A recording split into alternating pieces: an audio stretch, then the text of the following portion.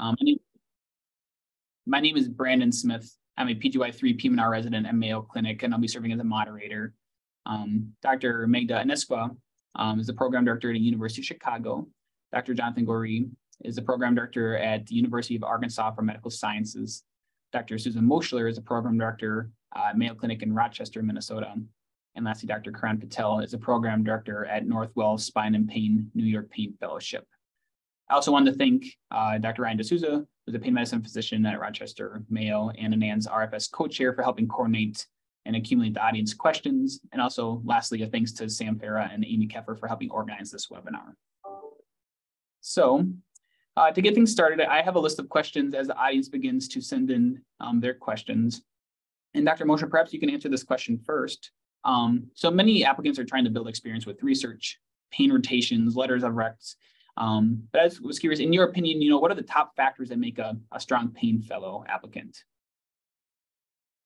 Yeah, great. Thank you. And thanks for hosting this great program tonight. So I think, when I talk to residents interested in pain medicine, I certainly first talk about just making sure that you're doing a great job in your clinical care in the core residency program in which you're a part, first and foremost, because certainly one, that's the right thing to do to take care of our patients. And then, of course, you are going to get letters from your program director. From then, getting any experience that you can, whether it's doing a pain rotation, is great, and to get more experience and potentially a letter of recommendation.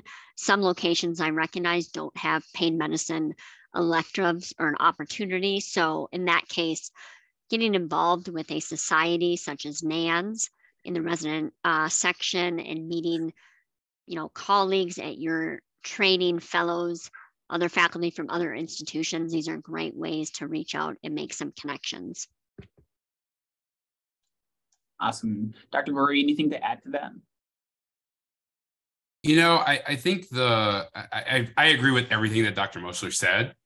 And those are the things we look for in our fellowship. I would say the main thing we look for is just curiosity. Someone who's really curious and someone who takes patient care, to the nth degree. And a lot of that, as Dr. Moschler says, comes from delivering good patient care during your primary specialty residency. And then we see that kind of in your letters, but then also someone who just wants patients to be better and is willing to ask the right questions to get there. Whether those are questions of patients, whether those are questions of us, of the faculty members, of people around the country, or they're questions that lead to, the next discovery in our field. And so that's what's most important to me. Thank you. Dr. Inesqua, we're just asking, the program directors kind of top of their opinions on what makes a strong pain fellow applicant. Yep. Yeah, thank you. I gather. Sorry, I was having problems with the Zoom, so I joined a little bit late. So for us, is basically team player and the ability to multitask. So pain medicine is just, it's very complex specialty. Sometimes you have to do multiple things in the same time. So the ability to multitask and the ability of just being present and engaged with the your patients and your program and your education, that's pretty much what makes a good candidate for us. Awesome. Thank you. We'll go on to the next question. Just as a reminder to the audience, you can go into the Q&A feature now and type in your questions. That'll be sent to us to the panelists, and we'll start accumulating those questions. Dr. Goree, I was hoping you could answer the next question. I know many applicants have a question of, for a lot of times it's November or December and we hit submit on our application, but between then and interview, there may be some updates on our application, whether we had new research involvement, new committee involvement, things like that. I was wondering of kind of your opinion and everyone's opinion regarding communication after hitting submit on our application, if that's a preference and how to go about that process. Yeah, I would say for our program, the best way to interact with us is through our program coordinator. And so if you have updates to your application, then I would say go ahead and send them to us. And as we're looking through applications, as we're considering, we definitely will take them into consideration. And Dr. Moschler, anything to add to that? I echo that, engaging with our program coordinators, just because we get a lot of communications and updates. And I can speak for my program that our education coordinator keeps we have a big Excel file in addition to the ERAS process, in which we make notations on things when people send updated that they were elected chief resident, or they presented at a conference, and such. Awesome. Dr. Patel, we were just kind of wondering what everyone's opinion was. Maybe you could speak to your kind of preferences on communications after hitting submit on our paying fellowship applications. Yeah, no, I definitely appreciate receiving updates, when things have changed, when, somebody has done well on an in-service or presented or published something. So I think emailing the contacts on ERS are really your best bet, particularly for our program. That's what I prefer. Dr. Inesco, anything to add? No, we do receive several emails, communications. So the best way to do is just, as everybody suggested, the coordinators for the program. I would advise everyone to kind of really just contact the program if you're really interested in the program, because otherwise it'd be it's becoming too much. So if you're interested in the program, I would really recommend to reach out to the coordinators and maybe program director if the coordinator is not responsive, but usually they're very, very good and very responsive. But if you're not interested, then just apply widely and just it's just another program. That would be usually a waste of time for both sides. So please just reach out only if you're interested in the program particularly. Awesome. Thank you for your input. Yeah, we'll go on to the next question here from the audience. Someone has a question that says, if a candidate has a low ITE score or SAE score, kind of the standardized exam score, but otherwise has a strong application, how much of those scores weigh into their total application? Would you still consider them for an interview? Dr. Patel, maybe you can start with this question. Sure. I think scores are important. I don't think they're everything. I think if somebody did particularly poorly on one test and, there was a lot of life circumstances going on, I think it warrants a conversation. I certainly sometimes bring it up during the interview so I can find out more about the person that, a paper application may not tell me. So I do think that scores are important as like a general trend, but if there's something that's an outlier, if there's a personal life experience and reason to explain, maybe why you didn't perform well on something, I think it's reasonable. So it's all within context. And then I'll just open up to the other panelists. Does anyone else have any other opinions? So a while back, I think we discussed through the APPD meeting, maybe 5-6 years ago, maybe you guys remember that we discussed that the ITE scores are primarily a way for the applicants to improve themselves. So for us, we stopped looking at the ITEs probably about 4 or 5 years ago. So yes, we do have USMLE scores. I think there's another question about USMLE scores. We don't have a cutoff, but for ITE exams, we don't necessarily look at them. Many applicants do share them with us, but we do not specifically request them for that particular reason that, Dr. Patel just mentioned. I mean, score is a one number in time. So it's just not necessarily applicable to the whole, applicant as well. So it might be other reasons for where they scored low or they missed 1 or 2 exams. So, it's a lifetime of learning. It's not necessarily just only one time in one moment in time. So. I'll comment briefly here. I feel like over the last 8 years, I've given less emphasis to scores. I have no cutoff for steps or for ITE. I think we've tried to take more of a double AMC approach to the holistic review of candidates. And really, because scores are not predictive of performance necessarily in fellowship or in clinical practice. And so experience, attributes and how those are, conveyed in letters and personal statements about, previous work, previous, where you were brought up in your life experiences, and what other things have you been interested in? And, maybe it is research, but maybe it's not. And so trying to have a different, more holistic approach. And we're moving towards where we're not going to have the USMLEs pretty soon. So I think, we have, I, at least in my program, we've shifted and have a different approach right now. And so that does take longer to review applications because we don't use a cutoff at all. And so, I'm still going through applications right now. And so, but I think that for us is important to not just look at a score. In a few years, like we talked about the ITEs in the past, they weren't meant for that, but we may use signaling or something. But for now, comprehensive review, I think, is really important. I agree with all that was said. Don't have much to add other than we don't have score cutoffs, but I agree with that point that Dr. Moschler made. And I remember being in an applicant's shoes and thinking that the process of review takes a long time. But if we're not using score cutoffs and we're looking at applications holistically, it can take a little bit of time. So if you haven't gotten interview invites yet from certain programs, then that probably means they're going through and reading all the letters and reading all of the personal statements and doing a real holistic review of applications. So it's a good thing.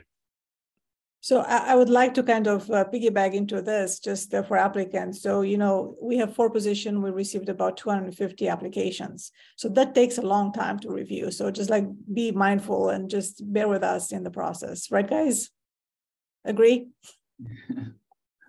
Awesome. Thank you. Yeah, we'll go on to the next question. So this question kind of going off of, communication with programs again. Many of us have a strong particular interest in particular programs. And so someone has a question about the importance of a letter of intent. Do you find it helpful? Does it kind of help applicants gain an interview? Dr. Patel, maybe you can answer this question first. I think it's helpful particularly if the letter is personalized, right? If it's meaningful, like if there's particular attributes of the program that the applicant is aware of, and they highlight them, then I think there is value to it. Oftentimes, and maybe others on the panel can relate, we get a very generic letter of interest rather. And it's not so meaningful, if you will, because it's not anything particular to the program.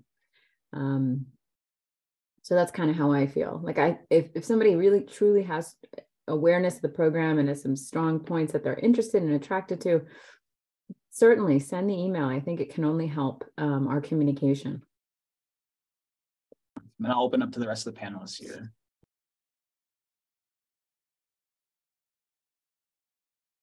I agree with that. So, letter of interest is only important if you really are interested in the program. So as it says, letter of interest. So just be mindful for everyone's, time. Just, if you really are interested, just like make your wishes known. But if you're not very interested, don't. Dr. Moshe, Dr. Green, anything in addition to add to that? I think if there's like the others said, if there's a point, it becomes difficult as a program or a program director to know what is sincere and what, and I think, so it can be a challenge when we get inundated with, letters. And so that again is why we have the ERIS application process that we do. I think that if there's something about why you want to be, at in Chicago or New York or Arkansas, and with a very meaningful connection and content and whatnot, I think that is worthwhile. But anything generic, I would say just have in your personal statement about commitment to pain medicine and such.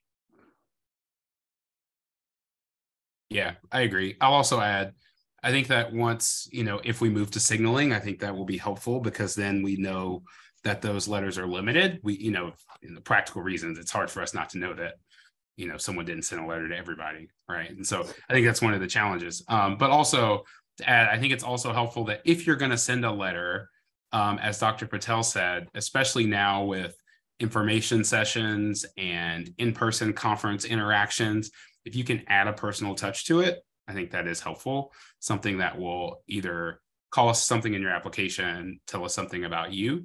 But if you don't have any kind of personal relationship or reason to be at that program, or something about that program that you find interesting, then I don't think it'll help. I think it probably would come off as generic. Dr. Gorey, maybe you can help answer the next question here first as well. The next question someone had was talking about advice for applicants coming from a non-traditional residency program, so like psychiatry, emergency, neurology. What kind of factors can help them become a competitive candidate for a pain fellowship? Yeah, I think that's a really good question. I think the best thing is knowledge of the field. And so really understanding, having as much experience as possible, kind of understanding what a fellowship and a career in interventional pain looks like. That can come by doing rotations. That can come by doing research with people who are in interventional pain fields. That definitely can be conveyed by getting a letter from somebody who is a practicing interventional pain physician, especially if they're in academic medicine, because they can speak to your qualities that would make you a good pain fellowship applicant. I think the other way is by attending conferences like NANS or some of the other national meetings that we have, where you can get a lot of experience or a lot of understanding of what's cutting edge in our field. Awesome. And I'll open up to the panelists if anyone has any additional thoughts on that. Yeah, I'll be really honest. I think for some of our non-traditional applicants, I think having somebody who will speak to the dexterity of your manual skills, right, and performing procedures. Nobody expects you to come to pain fellowship ready-made, but it's only a year. We want to work with people who have been exposed to pain, have had their hands in things a little bit, and so that we can take our fellows as they graduate, as they move through their training year, to the next level. And I think what would be good for our non-traditional applicants is if they've had exposure, particularly to the interventional aspects. I think that, and then possibly letters that really describe their hands-on interventional experience. I think that will go a long way. Dr. Moschler, Nisco, anything to add to that?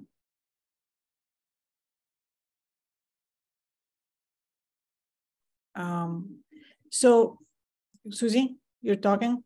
No, go ahead. Okay, sorry. So I think I agree with Dr. Patel and Dr. Gorey. So, if you really come from a non-traditional one, you have to show that you are interested in that particular specialty. So, if you can show that you had some rotations for, with interventional pain specialist, to kind of show that you actually have those skills and determination to kind of move forward with a specialty, that would be great. Just, it is 1 year, as Kieran said. It's just, you have to pack everything in 1 year. So determination, willingness to learn, it's basically essential for everyone going into pain medicine, but specifically because the skills are, we teach epidurals in anesthesia in first year. So, you have to kind of learn those skills as you go in pain. So if you actually learn some of them beforehand, would be a great addition to a pain fellowship. So.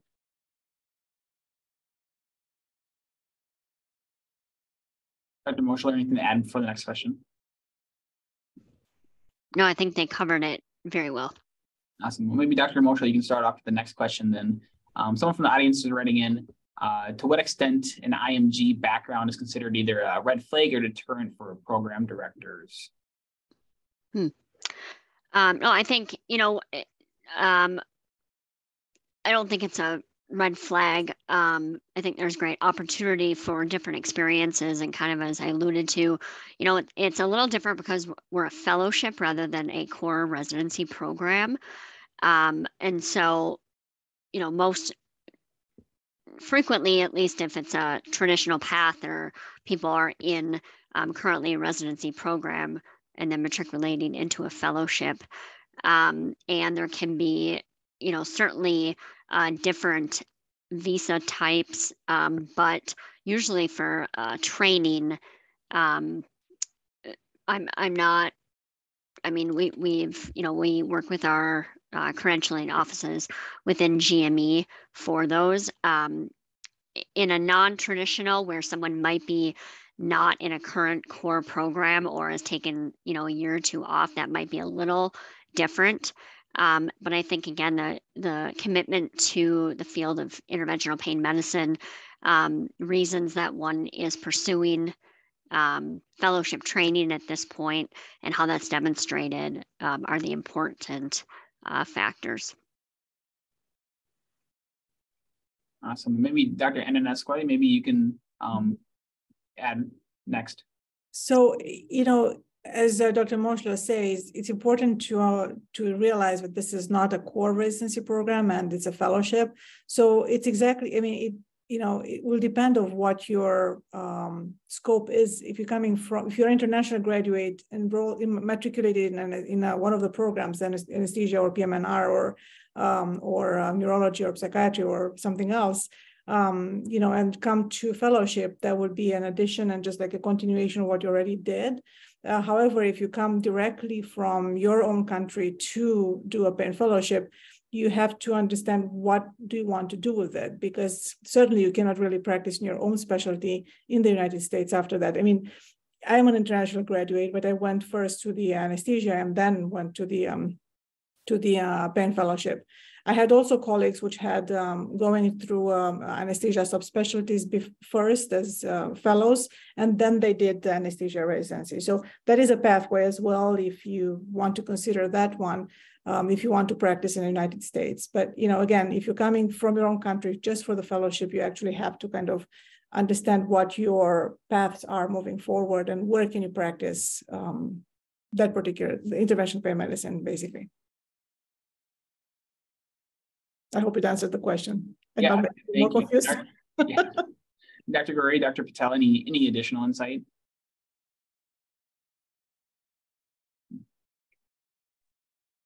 Yeah, I would say it's the whole story. It's somebody's whole path on where they've come from, what they want to do once they're done, and whether the structure of the program can really help them meet those goals and accomplish those overall career goals, and in the context of their life, right? If their goal is to, they're from another country, they want to go back to that country, or if they want to stay in the US. I mean, just the whole holistic evaluation, just like my colleagues here have said, is so important.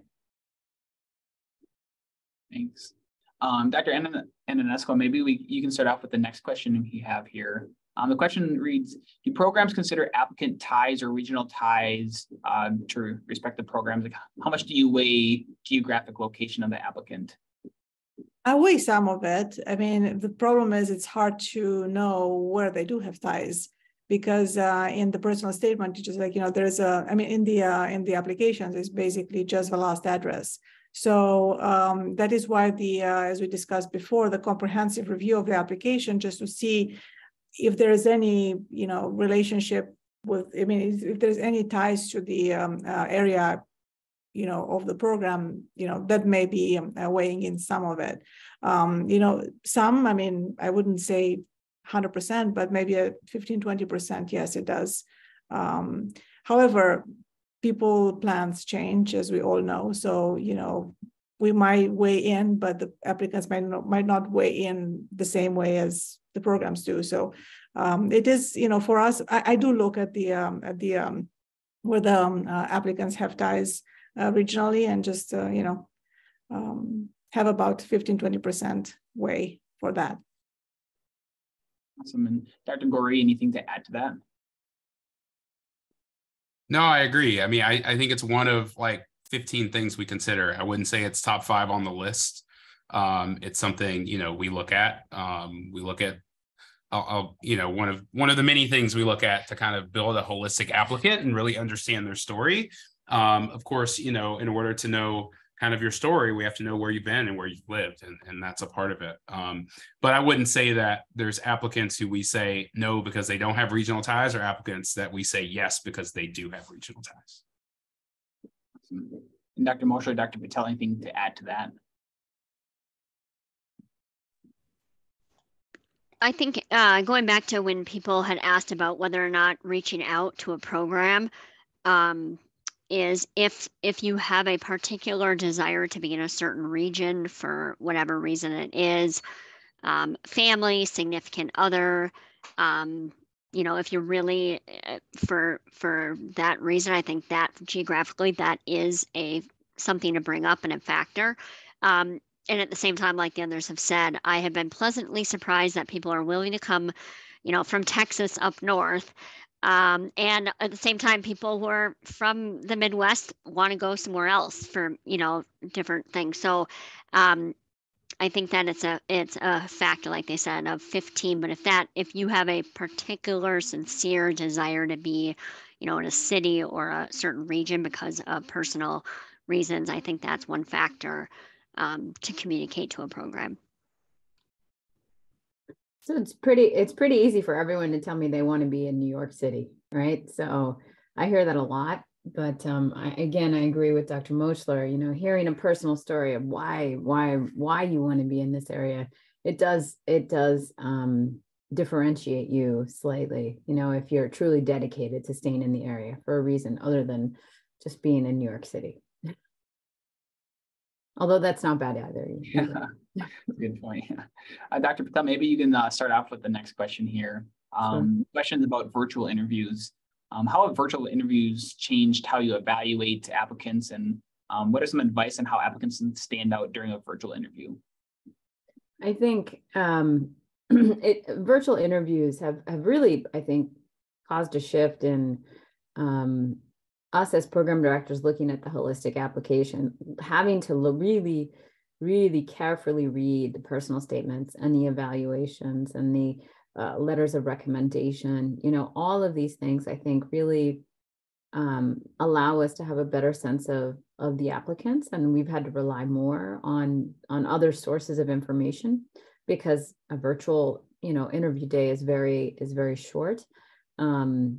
But I think there are things that applicants can do on the virtual interview day to differentiate their presence, which is, first and foremost, and it sounds silly, but to show up on time, and then to ask questions about the program, to have learned something about the program, read if there's, it's easy to search and find out if there's a website about the program, or if speaking to somebody who's graduated from the program, or maybe, if it's at an institution, maybe somebody who practices another specialty of medicine within the institution, anything that has bearing to it, to really show an interest in the program and understanding of some of it. I think one of the things that is the worst is, with anything, whether it's a fellowship interview or a job interview, or is somebody who has no questions, because that implies that there's not that much interest, because there has to be something that they don't know about the program. So there has to be at least a few questions that are front of mind, particularly if you are actually interested in training there. Awesome. I'll move on to Dr. Moschler. Dr. Moschler, what are your thoughts on the virtual interview ways to stand out?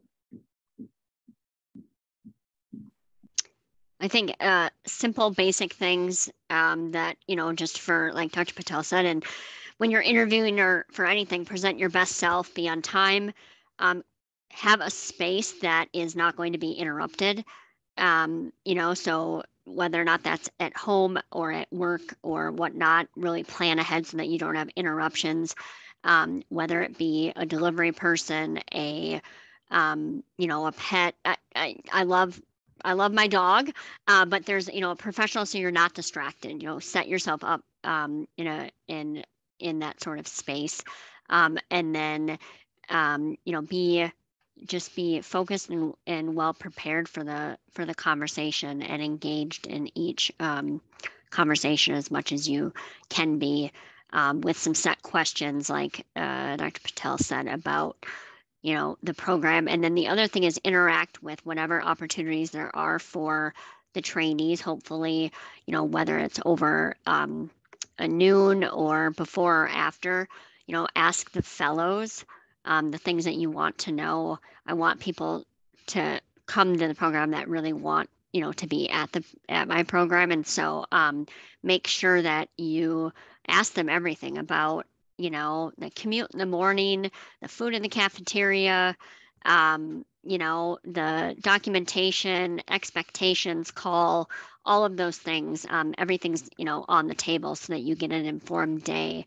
And those are the things that normally happen or used to happen the night before or over lunch. And so taking advantage of those to get all your questions answered is really important.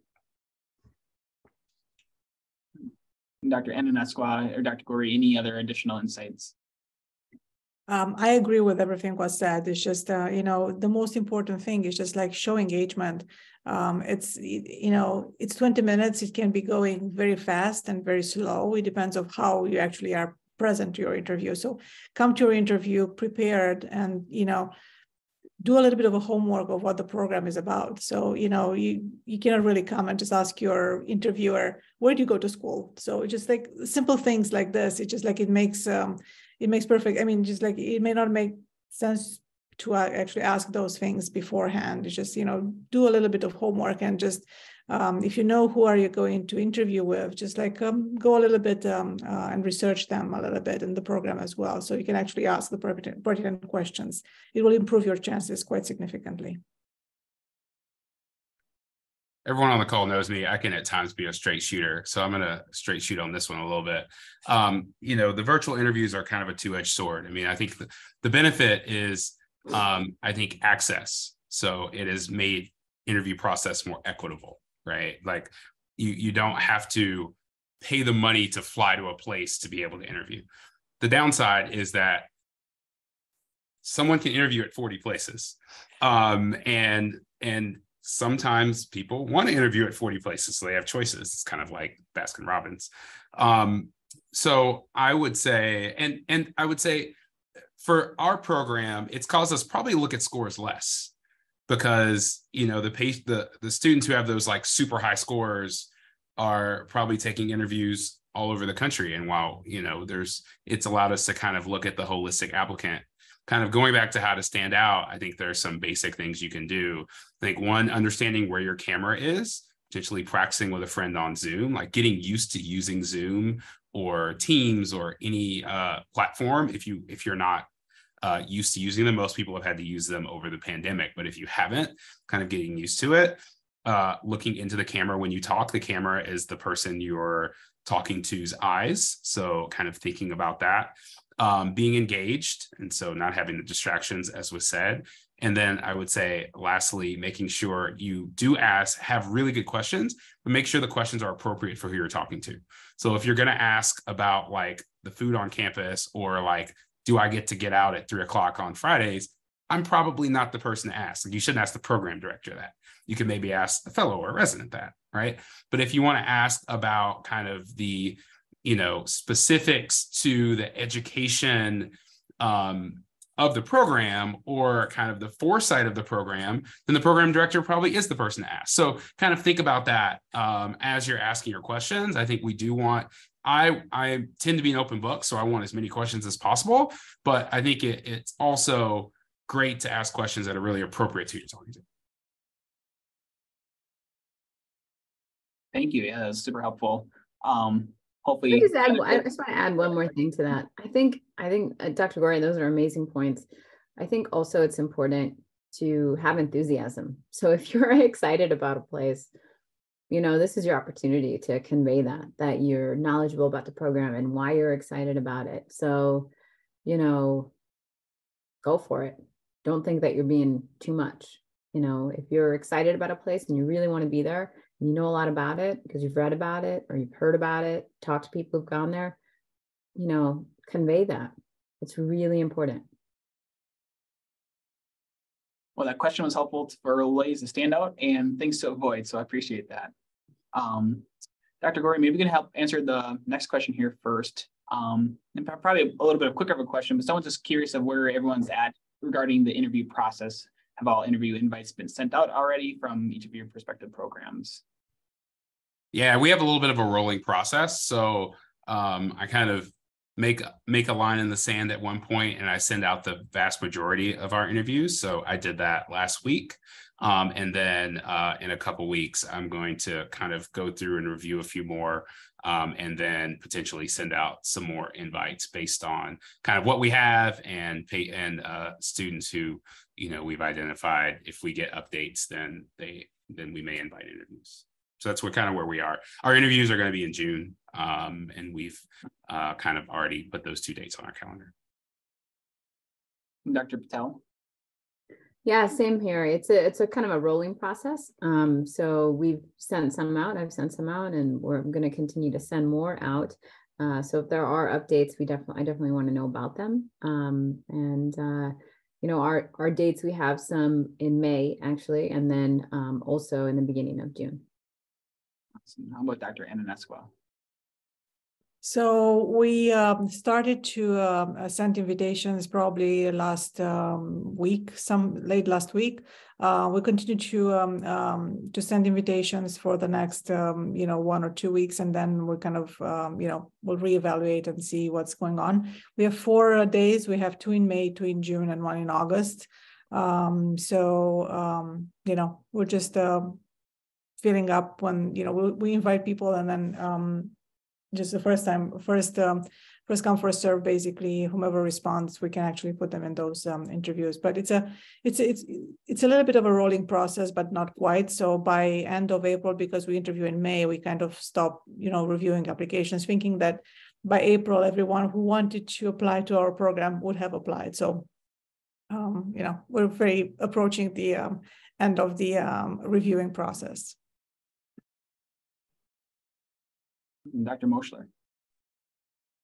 Yeah, we have not extended any invites as of yet. I expect to do it in probably the next 1 to 2 weeks. We are still going through thoroughly all the applications.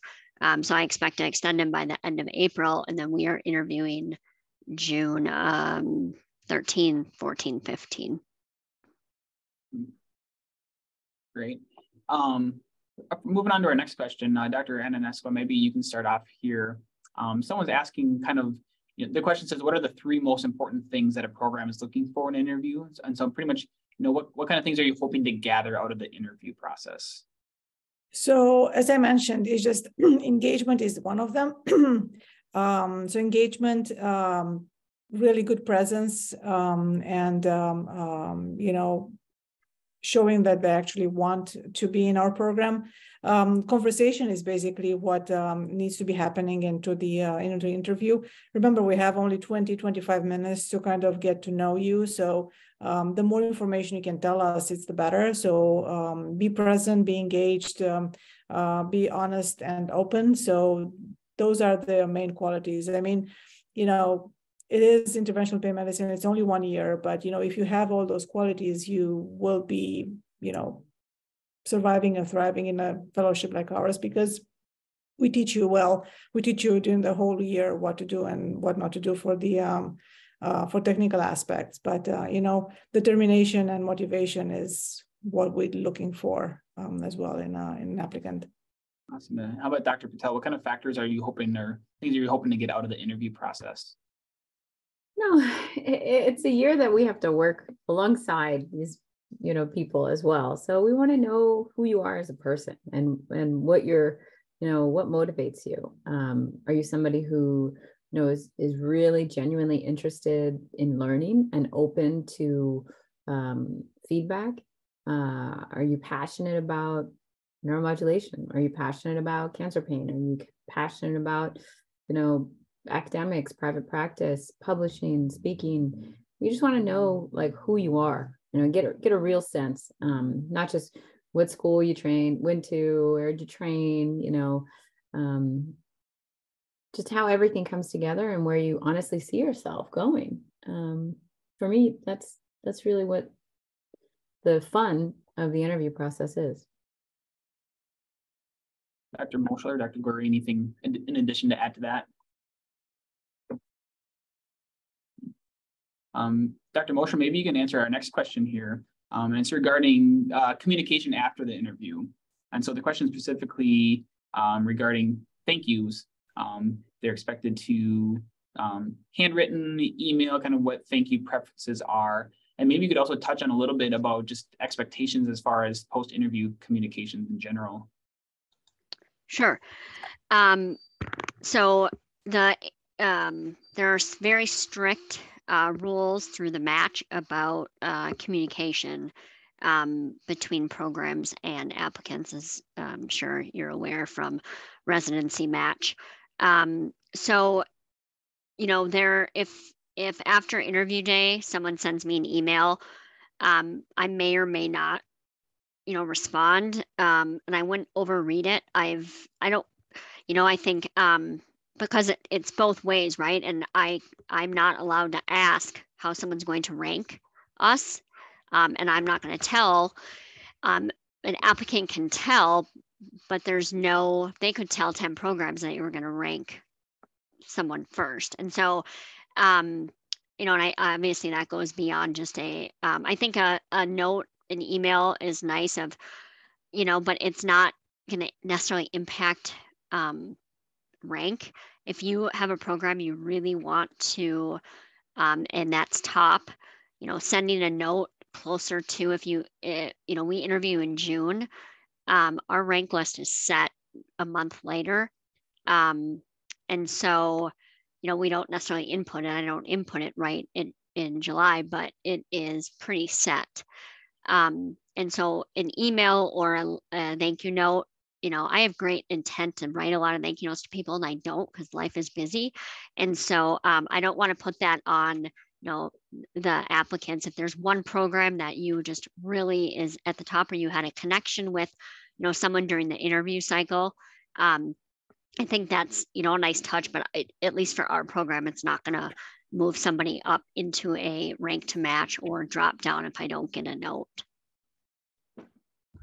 Dr. Gorey, anything to add to that? Yeah, I agree with what Dr. Moschler said. I would also add that hospital systems have terrible snail mail situations most times. And so, I am a big fan of writing handwritten thank you notes. I do it for a lot of things in my life. I have a little stack right here next to my desk. But if you're sending one, half the time it's probably going to get lost. I can imagine at Mayo, the chances of me getting a handwritten thing to Dr. Moschler right now is probably pretty low. And so I would probably say if you want to send a thank you, I'd send an email. But I also agree that I don't, and I can probably speak for all of the program directors on the call and say that a thank you note or a follow-up email is not going to move you on a rank list. But it is a nice, kind gesture. Dr. Patel, Dr. Ananesqua, any additional input on that, or do you kind of agree? Yeah, I agree. Just, if you have something nice to say, sure, write it, but it's not going to impact anything at all in terms of rank. I think it's nice to know, but again, there's so many factors that go into things. So if you feel, again, you really want to, have no regrets and don't look back at anything, after the whole pain fellowship process, and you want to send a thank you out, then do it. Because sometimes people say, oh, well, if I had sent a thank you letter, no, it's not that. But if it's going to prevent you from having, hindsight regret, then you should do it. Awesome. Move on to the next question. Dr. Gorey, maybe you can start off with this question. More of a philosophical question that someone's asking. They're saying, what do you think the future of pain medicine looks like? And how do we as applicants best prepare for the future of pain medicine? Wow. That's the hardest question we've been asked so far. Come on. I can see who your favorites are. I'm just kidding. No, so I think the future of pain medicine is going to be more interventional. Probably the lines between pain and surgery are going to blur. I think that we're headed toward the same place that interventional cardiology was 20 or 30 years ago. So I think we'll be doing more. And I think that payers and patients and the technology going to force us to be more interventional or more kind of minimally invasive. I also think that AI is going to play a huge part in the way that we all do our jobs in the near future. As you know, some of my college student nephews are already writing papers on ChatGPT. So, you know, I think that's going to play a part in how we do medicine. And so how we harness that technology is going to be important. So I say that to say that, like, a big part of my practice, or there are big practice areas of my practice that I did not learn in fellowship. And I think that's going to be the same for all of you. And so, and this AI thing, I'm going to have to learn it because it's new for me. So I would say, one, as we look for applicants, we look for people who are going to be lifelong learners, people who are naturally curious. And I think in fellowship, your goal should be really to learn the foundations. And that's anatomy, to really understand, like, understand human anatomy and how to access that anatomy if you need to. And so how to use X-ray, how to use fluoroscopy, how to use MRI, how to use ultrasound to answer the anatomical questions you have. And then understanding when it's important to access that anatomy. And so that is the clinic portion of understanding when to do a procedure, because I think that kind of outcomes and quality are also going to be a big part of our future. And so understanding that procedures need to have, I mean, one, we should care about patients to make sure outcomes are high anyway, but I think that quality piece is also going to change that kind of financial payment structure at some point. And so really making sure that you know when to do what procedure on what patient, and then have the foundation to learn the procedures that are coming in 5 years that are going to change our field. Dr. Patel, anything to add to that? Yeah, I think, I always say this to applicants and to my own fellows, is that, your fellowship is really a framework on how you're going to learn procedures, right? I mean, for me, for example, when I was a fellow, dorsal root ganglion stimulation was not even commercially available. There was no, concept of doing that. And now it's a therapy that's changed, how I practice. And there's going to be therapies that don't exist right now that are going to come out during the scope of your fellowship, possibly, but certainly during the scope of your career. And so you have to focus on the basics, just like Dr. Borey mentioned. You have to understand the anatomy. You have to understand the mechanism and the methods of which we deliver other pain therapies that are currently implemented in practice, so that as you acquire those skills, you also acquire the skills to acquire other procedures. And that's really important. So building that foundation, focusing on this as your fellowship year, to build that foundation that as new procedures come out, you have the skill set to adapt them, whether you're still in training or whether you're out in practice. It's really important as to how your career progresses. So it's not just about this year. It's not just about the next 3 years. It's really about the rest of your career as you practice pain medicine. The other thing I'll say, where is pain going? I think we're going to have to look more at our outcomes in terms of justifying, obviously, access to care for our patients, both with payers, and then patients want to know, what are your personal outcomes with a given therapy? I think that's going to become a conversation. I think it's also going to become a conversation with payers that we as physicians have to have. What are your outcomes with any procedure that we do, so that they can justify, where patients go, who they see, and what therapies they do access. Dr. Antonescu or Dr. Moschel, any additional insight? Keep in mind that it's a journey. So you don't, you finish your fellowship, you don't stop learning. So you're going to learn for the whole of your life. So, when I started my fellowship, it was a quad, like 4 contact leads and only 1 company. And now we have how many? So, it's ever evolving, it's a very dynamic field. So be prepared for learning new things basically every year or every other year. So, it's a journey. That's the whole thing you have to realize. It doesn't stop with your fellowship. It just starts there. Great. So we're kind of getting close to our last hour here, and so we'll. I know there's still some other questions, but we'll kind of end with one last question here. Dr. Moshe, perhaps you can start off with this question. There are some people on the call that may not be going through the pain application this cycle, and so people are kind of wondering about the ideal time to hit submit on the application. Like, is there an ideal time to hit submit? Is there a date that you consider too late to have submitted, or that could be detrimental to your application? No, I think as long as you get it submitted by when it closes, which some of you may correct me, is it May 1 or mid-April? I think that waiting to have it complete is to your advantage. Make sure your letter, obviously your letters that you want, you're asking your letter writers, give them, a reasonable deadline, and then getting your personal statement polished up, and whether you submit it, in December or frankly, March, early March, for at least my program, we're not even pulling them till mid-March. So I don't know people that, submitted in December versus, first week of March. After that point, I'll still pull if there's some coming in, in early April, mid-April, but as you heard, it's many people do rolling. And so getting it in by maybe end of February, early March, may be an advantage, and others can comment. But for me, if you get it in by April 1, we batch them all together. So we'll move to Dr. Patel next.